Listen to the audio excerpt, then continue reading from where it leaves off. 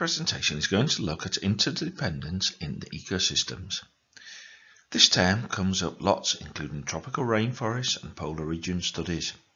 It is therefore well worth properly getting our head round the term and be able to apply it to these different ecosystems. Before we start to properly investigate interdependence, we need to have a quick recap on some key words. They've been set out on the screen as one side of a revision card, with the first key term being habitat. Habitat means the natural home or environment of a plant or animal, such as a polar bear being found in the Arctic. The next key term we need to know is community. A community means all the living organisms found in an environment. These communities are often displayed in food web diagrams. They are key terms that often come up in science as well as geography. This presentation is going to look specifically at the term interdependence within an ecosystem. It's well worth us therefore writing down what this word means once it's revealed. As you can see, interdependence is when each part of an ecosystem relies on every other part for its survival. Put simply, consumers depend very much upon producers for a source of food, and some depend on them for its habitat. The important thing is that all parts are interlinked, so if one part changes, it affects all the other parts that depend upon it. Imagine all the different insects and birds that would be affected if you dug up a tree in your garden. Interdependence in ecosystems looks at the interrelationship between all the key components seen on the screen in the diagram. These are made up of the biotic components, which are all the living plants and animals within an ecosystem, along with the non-living abiotic parts, such as climate and soil within an area. Notice the two-way arrows that connect these key parts of an ecosystem. Some are obvious, such as climate provides moisture to water the plants and drain into soils and rivers, which in turn supports animals. Others are not so straightforward, such as plants and soils providing stores of moisture, which in turn may be transferred back to the atmosphere through evapotranspiration. It'd be well worth making a copy of this basic diagram, including its arrows, before moving on. One of the key species in the Arctic is the polar bear apex predator, as seen on the screen. The polar bear relies on filling up and feasting during the summer months as the ice starts to thin, and it can eat its prey such as seals and Arctic char. It also scavenges on whatever it can get its paws on, with other food sources such as raisin berries, crabs, and old rodents or dead carcasses.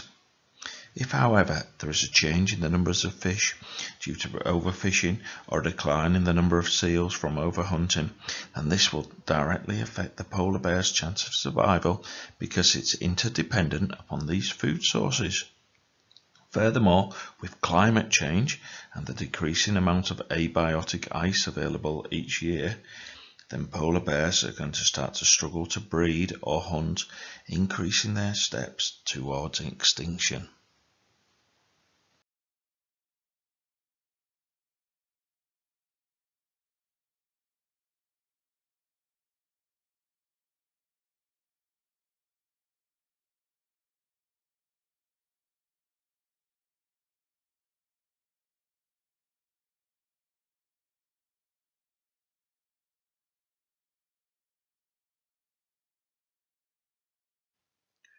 Here we can see an image on the screen of the landscape in the summer months of a fragile polar ecosystem.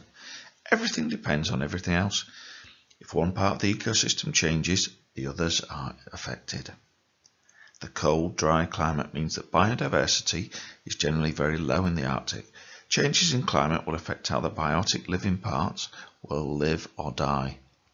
Because it's so cold, the plants will grow very slowly and decompose very slowly when they die. This means that the soils receive few nutrients, which in turn reduces plant growth in the future. In the summer, the surface layer of the soils becomes active and melts, allowing plants to grow more. The plants absorb the solar energy from the sun and prevent the permafrost below ground from melting. The slow melting of the permafrost provides water for the plants. We find that many parts are interlinked and reliant upon each other in this fragile polar ecosystem. Slight changes, though, from overgrazing or climate change can have a massive effect in this area. Pause the show and make sure you understand the interdependence relationships that are found in the polar Arctic before moving on to look at the areas in the rainforest. The rainforest is another ecosystem where all parts, whether it's climate, soils, water, plants, animals or people, are dependent upon each other. If one element changes, then it will affect all the other elements. We can start by looking at the climate, which is generally very warm and humid. The regular rainfall helps maintain all the ecosystem below, giving it its unique characteristics. The warm, humid climate helps the plants grow quickly. This provides ideal conditions to help with speeding up the nutrient cycle in this area, especially when dead leaf litter is rapidly decomposed. This rotting waste from the trees is broken down, forming humus within the soil, and then the vegetation takes the nutrients from the rotted leaf litter to help it grow. Without the rotted leaf litter, the flora would struggle to grow. The lack of wind by the forest floor has meant that the plants have to become reliant on insects and bees and butterflies to help pollinate them.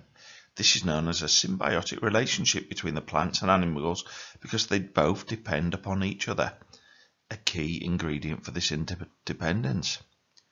Animals are interdependent upon the rainforest vegetation, which provides it with its own home and habitat with food source. The animals eat the plants and are then eaten by other animals up the food chain.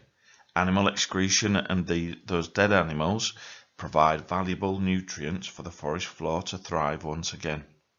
We will look at this in greater detail in a moment, but first pause the show and ensure you know all about these interrelationships found in the rainforest. On the screen we have a small selection of the Jaguar's food chain. All of these elements are interlinked with this apex predator. The jaguar is able to hunt on land and in water, so potentially it has lots on offer. The capybara rodents are reliant on the primary producers of grass and water plants, which themselves grow quickly due to the humid and warm conditions found in the rainforest. The jaguars feed on the capybara herbivores, which are the primary consumers. If there's a drought, though, or a change to the wetland habitat, then this could indirectly affect the jaguar. The jaguar also feeds on other creatures within its territory, such as toucans and howler monkeys. The birds and monkeys are examples of secondary consumers, which are in turn reliant on the insects and vegetation growth of the area. Deforestation and hunting has significantly reduced these sources of food for the jaguar, threatening them with extinction. All these creatures that you see on the screen are interlinked and interdependent with each other. The interdependent relationships within the rainforest have been in balance for centuries, but there's a great danger that these are becoming broken by mankind. As poachers, for instance, have overhunted some species, such as the jaguar, for its pelt, this has an effect on the whole food chain and the food web related to them. With less jaguars, for instance, there are more capybaras in the area, but this means that more water lilies will be eaten and so on, as we saw on the last screen. Deforestation, though, is the key thing that's affecting the ecosystem massively. The removal of the trees stops the provision of leaf litter from entering the soil, giving it less nutrients, making it less fertile. The loss of trees disturbs the animal habitats, forcing them to migrate and move to another part of the forest, which in turn causes new conflicts to occur there. The main indirect change due to deforestation can be seen on the screen with the interdependence of rainforest vegetation and climate. The trees provide a natural store of water, having intercepted and captured most of the previous day's rainfall in the canopy. Each day, the warmth would cause this captured rain in the canopy to evaporate, and the moisture also from the plants would transpire to give a plentiful source of moisture for rainfall to be created that day. But without the trees below, no water would be stored or captured, and therefore over time this water would disappear from the area and less rainfall would occur. The rainforest also acts as a carbon sink, soaking up CO2 from the atmosphere. The removal of the trees breaks this cycle, and if the once wooded region is burned, then this actually produces more carbon dioxide into the atmosphere, causing even greater climate change.